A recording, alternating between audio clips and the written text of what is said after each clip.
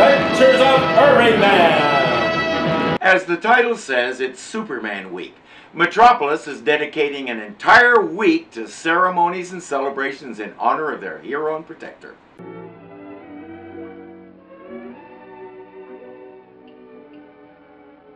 All right, Superman. That does it. Think it'll make a good poster for Superman Week? I didn't know a portrait could be so flattering. Later, he has an appointment with the famous sculptor Mr. Vanderglass. Our painter here isn't famous enough to have a name. She's listed as Woman Artist. Maybe after the publicity she gets from doing this portrait, she'll graduate to being Miss Woman Artist.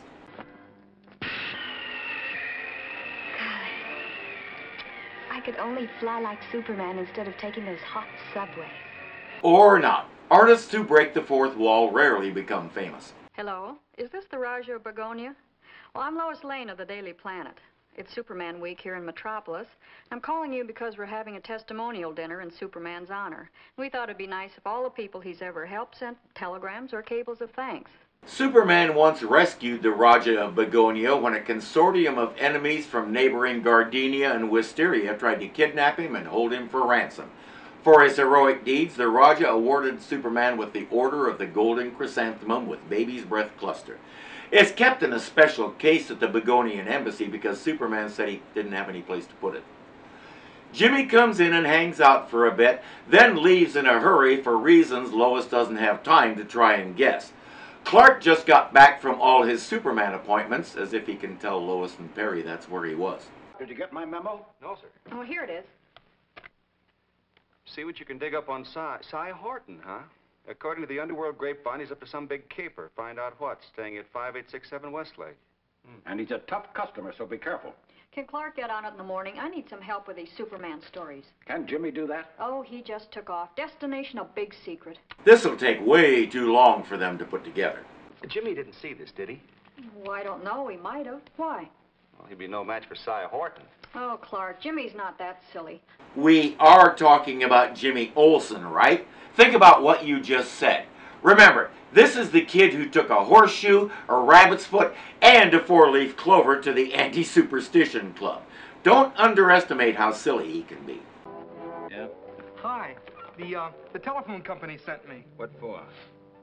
Well, there's, something the matter with your telephone. We got a complaint. Really, Jimmy? Sir Nitpick's mustache is more believable than that one. Horton busts him within a minute. James B. Olson, reporter on the Daily Planet. What are you snooping around for? The man asked you a question. Shut up, I'll handle this.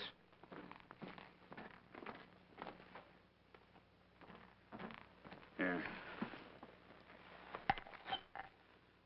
All the best gangsters keep a bottle of truth drug in their coat pocket. He forces Jimmy to drink it, and like all good TV drugs, it takes effect immediately. Under the drug's influence, Jimmy tells them about kryptonite and what it can do to Superman. Tell us, where can we get some? The only known piece is in Metropolis Bay, in a lead pipe. Superman threw it there. Why Superman threw it there, I will never know. A smart superhero would have thrown it into the sun. Like all good TV drugs, it wears off as soon as he's told them what they want to know. Horton sends Jimmy on his way with a warning not to tell anybody about this. Jimmy returns to the planet and asks to speak to Clark in private. Mr. Kenner done something awful. Oh, it can't be as bad as all that. It's worse. I don't know how to tell you. Cy Horton. Cy Horton? I went to see him. Jimmy spills the whole story, including the drug. Clark says, I'll contact Superman and hopefully he'll know what to do. Yeah, go get the stuff before they do and throw it into the sun, like he should have done in the first place. He tells Jimmy to come by his place later. Recognize this? Yeah. Well, that's the lead pipe Superman threw into the bay, with the kryptonite inside of it. That's right. Fortunately, Superman can handle kryptonite when it's encased in lead. But what if it ever gets outside the pipe? Why did Superman fish it out of the bay and give it to you? Well, Jimmy, Superman has a plan. In fact, he's setting a trap. The kryptonite is the bait in the trap, and our prey is approaching. Okay, let's have it. I don't know what you're talking about. The kryptonite. We heard you talking. Where is it? Kryptonite? What kryptonite? All right, that's enough of the cute bit. You two, mister, get him up. I'm tailing your young friend here, but I didn't think it'd pay off so soon. This is a lead pipe cinch. That's a dreadful pun that people under 50 probably didn't get. They take the pipe and exit. Clark watches them through the wall. Hurry it up.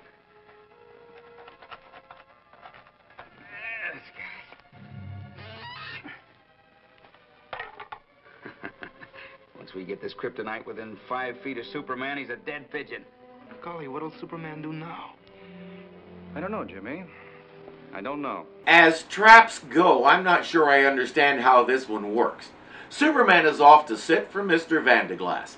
Except it's not Mr. Vanderglass, it's Cy Horton in disguise. And the kryptonite is embedded in the Superman sculpture. How do you feel now, Superman? Wait a minute. You're not Vanderglass, you're Cy. Cy Horton. That's right, Buster. It's too late, Superman. I feel Yeah? weak, dizzy. That's because you got a hole in your head. Right here, filled with kryptonite. Superman collapses and Cy tells his associate about the job they're going to pull. There's a big stash of money that Superman is supposed to be guarding.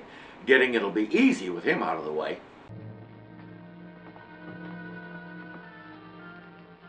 You shouldn't have sent out for that coffee. Them knockout drops were pretty good. Yeah, come on. Let's find a key. Cy carries an entire drugstore in his pocket. Gotta be ready for anything, you know. Superman! I give up.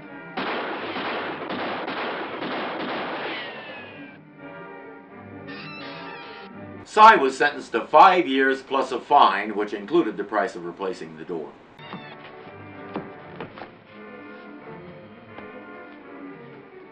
Next. He says that'll hold you until the police get here. He doesn't say how the police are supposed to get them out of there. I hate to think what would have happened if you hadn't phoned that warning. You know that coffee turned the sink purple. You know that coffee turned the sink purple. But what about the kryptonite? I thought that I stuff... know what you thought. You thought it'd destroy me. How that story ever got started, I don't know. As a matter of fact, I intend to use this as a good luck piece. Needless to say, it wasn't really kryptonite. He never fished it out of the bay. But now the underworld believes that kryptonite has no effect on Superman. So thanks for that, Cy.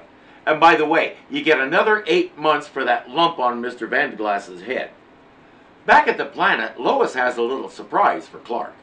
In 45 minutes, you're scheduled to interview Superman, and I can't wait to see you wiggle out of this one. That should be very interesting, Mr. Kent interviewing Superman. And just what's so interesting about it? Oh, I don't know. It's just interesting. He's doing this on live television, too. He can't use the split screen trick. Jimmy and Lois are at Clark's apartment watching on his TV set. Hello, citizens of Metropolis. I'm Clark Kent of the Daily Planet. They've asked me to interview Superman. I thought he should have the stage to himself, so that's why we set things up this way. So here he is, Superman. And they can't even get on him for it because it makes good sense and good television. He did it to them again. Thank you, Mr. Kent. It's a pleasure to be here. Tell me, Superman, what do you think of Superman Week? I'm proud to have a part in the wonderful and worthwhile things that have been done this week. I couldn't help noticing that even Clark's TV is black and white. Eventually, Superman was instrumental in bringing down the price of color sets. He felt it was necessary because people were starting to think his costume was gray, grayer, and other gray. He couldn't have that. Thanks for watching, kids. And remember, clicking that like button is cool. Subscribing is even cooler. Leaving a comment is as cool as the coolest person you know. And becoming a patron makes you almost just like Superman. So don't hesitate. Do it today. Until next time.